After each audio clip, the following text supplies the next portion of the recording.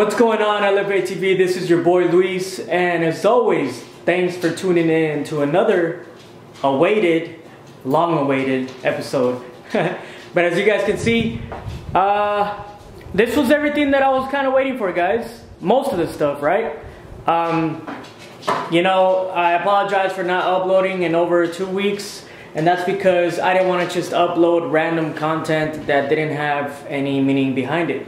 And the reason for that is because I actually, you know, had to save up some change and actually ordered a lot of my fuel system stuff, as you guys can see there.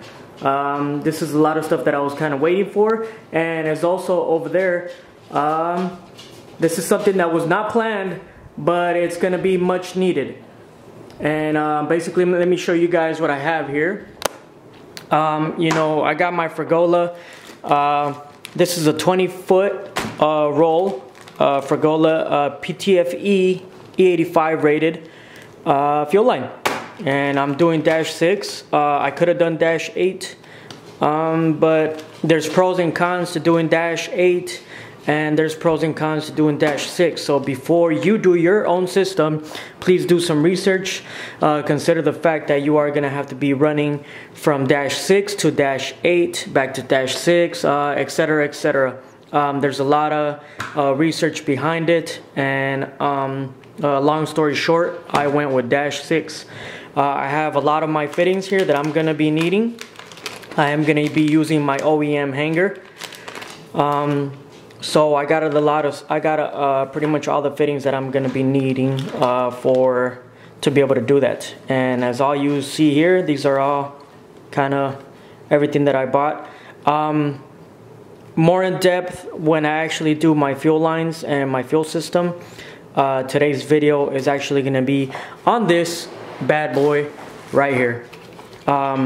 This is my Dominic Forneri or my Forneri Racing's ATI crank trigger kit, and this basically comes with the trigger wheel, and it also comes, where is it?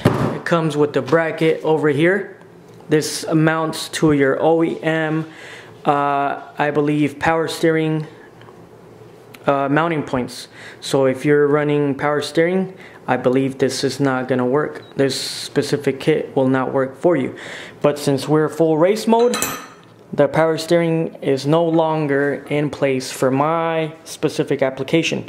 So yeah, there's the bracket, and these are your typical Hall effect sensors, and that's gonna be wired into my ECU for my crank trigger. And this pulley here was provided by Real Street Performance. They actually carry a kit for the 7M, and this is it right here. I believe this is the we're gonna find out. I forget what pulley this is, but this goes mounted over the actual ATI pulley, which we got right here, guys. There we go. There are specific torque specs to this. I am not familiar with this.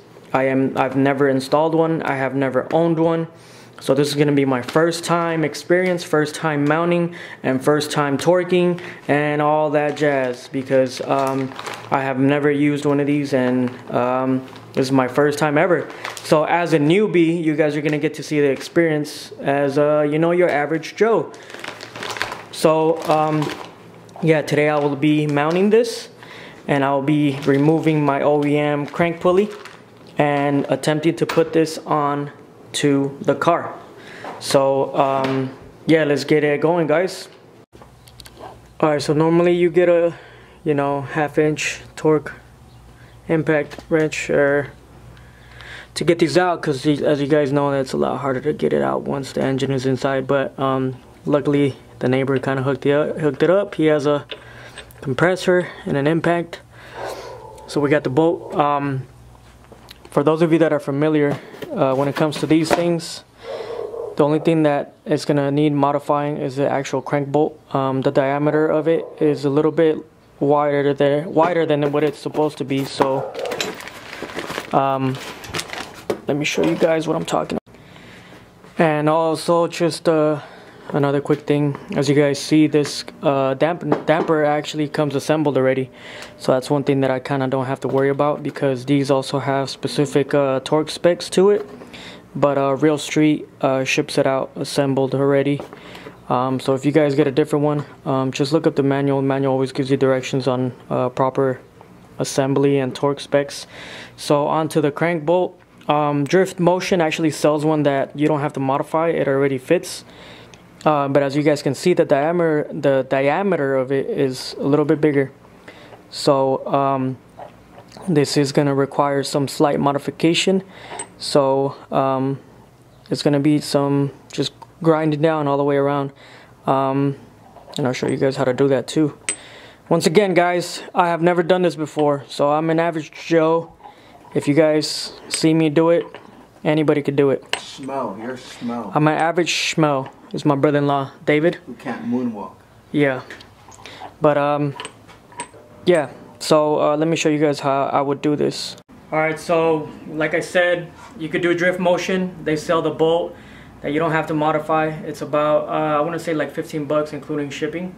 So this is what I'm going to do.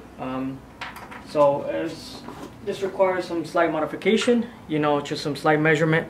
I'm gonna do just kind of start off with a little bit and work my way up, because the last thing I want to do is take too much off of it. So get a marker, and if you're precise with it, go all the way around and use your finger as a guide.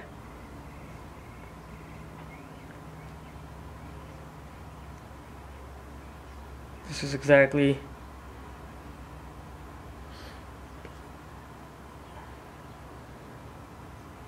you guys can see, I got a pretty much perfect circle all around. Now I'm just gonna grind down all the way around like this with the, you know, angle grinder of your choice, and then keep, every time you go around once, you know, you kind of keep on you know, trying it on the pulley until it actually goes in. You want it to be able to sit flush on the inside so it could actually grab. But like I said, if you go too much, you're gonna go past the point of the lip where it actually holds down or bolts up to the pulley, so then you're gonna kind of be screwed. But if we mess up, like I said, we could order a bolt. So this is a trial and error. If we mess up, we'll just order a bolt. It's like 10-15 bucks, but you can modify the OEM one. So yeah.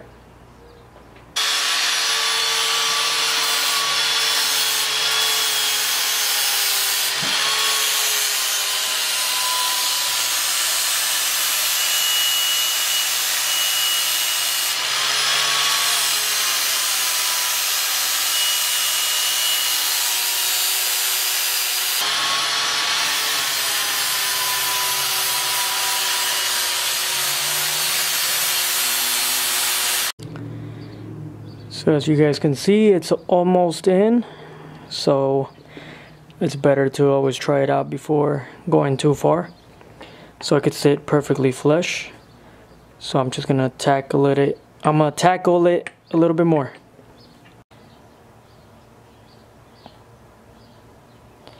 And just like that.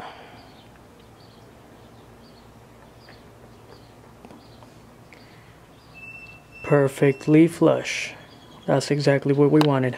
There's a couple things that I got to talk to you guys before we get started on the install of this ATI damper. There's some bad news, guys. Sad to say, there's some bad news. Bad for me, you know, it's it kind of bums me out a little bit, but I'm informing you guys that Supra's in Vegas, which is in October. Sadly, I might not be able to finish the car by then. You may ask yourself why. Well, as you guys can see, you know, the whole wiring and all that stuff I don't think would be a problem. I have pretty much everything good to go as far as the engine goes. That was one of the last pieces that I was waiting for right there. It's not installed yet. We're gonna do an install video. This is what this video is about. But yeah, sadly, if you guys could think of one thing that I have not upgraded on this vehicle, what would that be? And if you guys guessed the clutch, you are absolutely right. Going back about 2 years ago, a year and a half ago, something like that, when I first put this engine in, I bought like a cheap eBay like stage 2, stage 3 clutch that was probably rated for only like if I remember correctly, maybe 400 foot-pounds of torque. With the new setup that we got going on, that is something that is highly not gonna hold. Now, if I'm completely honest, the build and these last few parts that I have bought for the car have taken a good toll on the wallet. I'm not gonna lie. As you guys can tell by now, this is basically a full build now. I never intended for this to be a full build, especially a 7M. But with the whole situation going around the country right now with COVID-19 and, you know, work slowing down a little bit, and time being a factor, and for us to make it to Supras in Vegas, in reality, I don't think I will have enough funds to be able to, you know, buy a clutch and install it and wire it up and everything and have it tuned by October. I know it's like about 4 months away, but I'm just being realistic here. Later on down the line, you guys will be seeing what clutch I will be running, but it's you know, talking to a few people that have been running 7Ms, high horsepower 7Ms.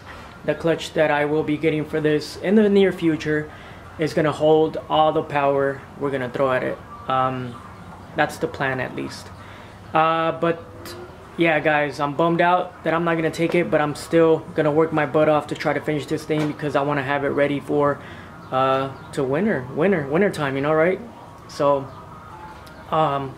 that's about it. That's why I've been taking so long to upload a video, guys. I'm very sorry, but enough talking. Let's get into this video of the ATI Supra damper install. So now that we've taken that off and we have filed down the bolt, the crank bolt is ready to go in here, good to go.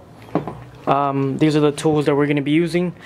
This is ATI's accessory belt, but once again we have no AC and no power steering, so basically this pulley is not going to be needed. This pulley is going to be replaced by this pulley, and this is my crank trigger wheel. This is made by Fornary Racing, and this is my hall sensor, my hall sensor's bracket. We got some anti-seize lube that we're gonna use for the hub, you know, just for future reference, for future you know, so it doesn't become so hard in the future to take off. Now keep in mind, the stuff that I'm about to tell you is information that I have gotten from people that I have asked online or that I personally know. Now ATI, on the manual, on the actual manual, it tells you, if you read, that they recommend and they actually suggest that some of these hubs from ATI themselves are actually honed out depending on your crank. Now I asked somebody, and I asked a few people actually, if they ever honed out their hubs when it came down to the ATI dampers and putting them on the 7M, and they actually told me that basically the 3 people that I asked, none of them honed it out. There was one individual who actually told me that I should, and it's highly recommended, because when it comes to taking this off, it becomes a big pain in the butt. Now keep in mind, ATI also sells a tool that's very useful to installing and removing this pulley. The reason why is because this actual tool has a bearing right here that, you know, prevents it from actually staying stuck when you're pressing the damper on. Is this needed? Is this needed for the install? Probably not, but it'll make a world of a difference of the ease of install for the pulley. So luckily I have a friend you know, who's local to me, shout out sr-fab, who let me use his tool so I can install it. So enough talking, let's install this thing. So the toolkit comes with the M18 by 1.5 adapter. So this thing is gonna go on the actual crank. So this one goes bolted up in here, and it doesn't get tightened all the way. I'm pretty sure it's just hand tightened or far enough so it won't strip any threads. There you go, there we have it. So there's the adapter, and then we're gonna put some anti-seize lube on the hub. It's kind of hard to do this with one hand, but we're gonna put some anti-seize lube on the hub and a little bit on the actual crank itself, and then we're gonna put the pulley on, get it started, and then I'll show you how I use this tool. Now keep in mind, guys, I have never ever done this before. This is my first time, so as I'm showing you is basically my first attempt, so let's do it.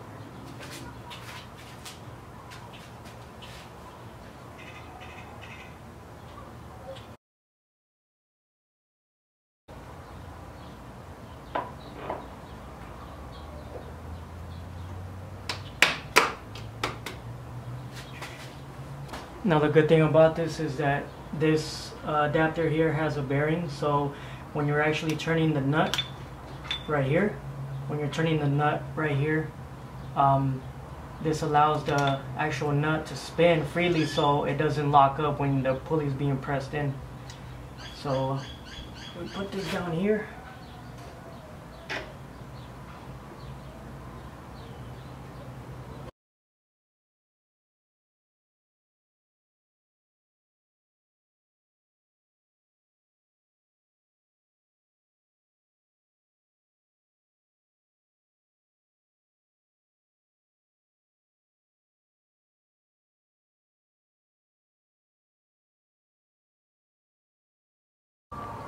Alright guys, there you guys have it.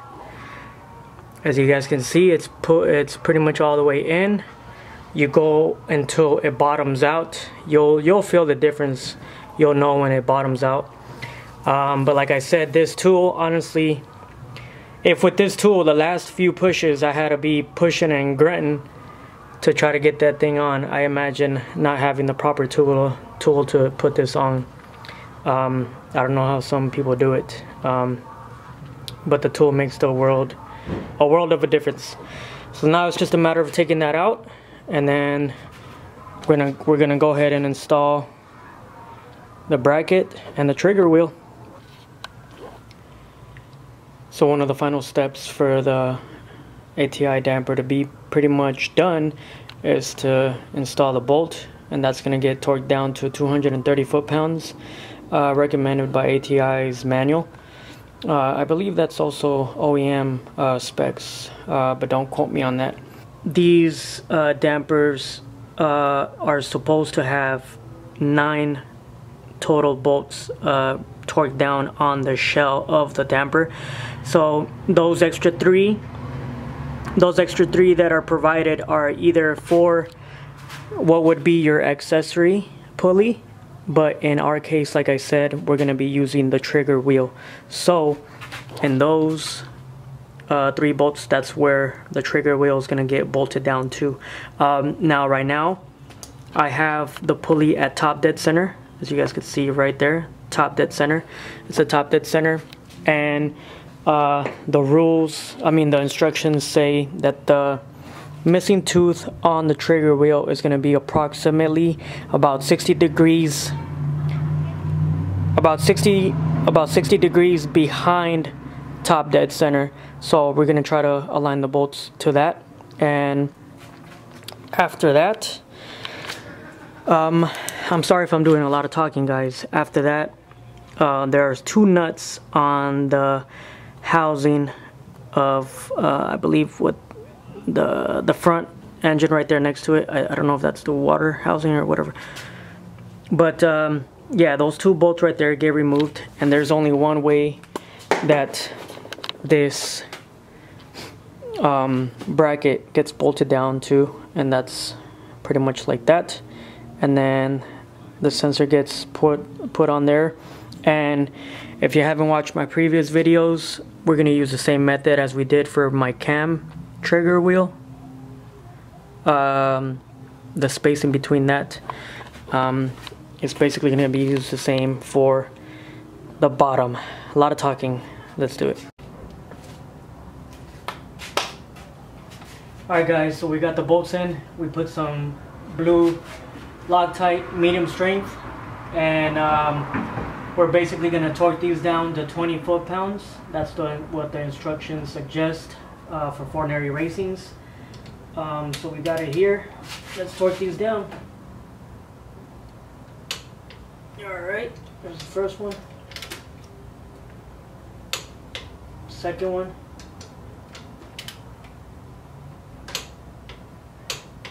Alright, there you have it. 20 foot-pounds. And we're good to go.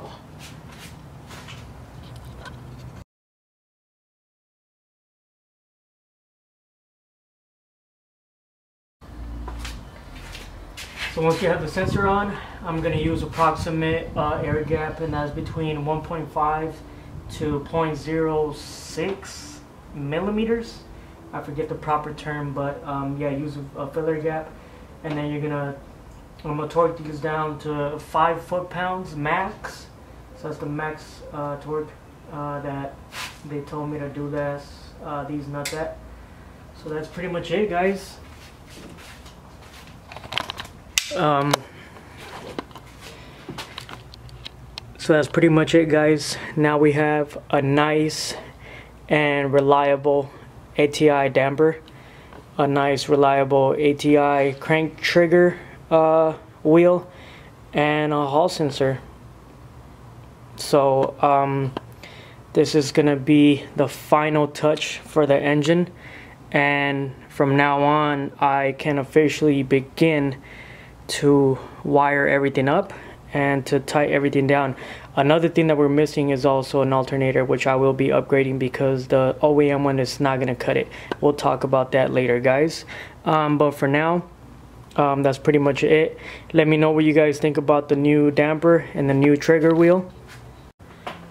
So on the upcoming videos, I will be starting my fuel system. As you guys can see, I also have all the parts needed to start that as well. I am going to be using the OEM hanger, so stay tuned for all those videos to come, guys. I have all the parts, so the only thing to do now is actually get into it. But that's pretty much it for this install of my ATI damper and my Fornari Racing's crank trigger wheel and sensor. If you guys have any questions, suggestions, and as always, please leave them down below. I missed you guys. I missed you guys a lot. Yeah, other than that, guys, if you guys are new to the channel, please consider subscribing and consider giving this video a thumbs up. It would help out the channel a lot. But that's pretty much it, guys. It's getting closer and closer. I'm excited. On to the next one, guys. Peace.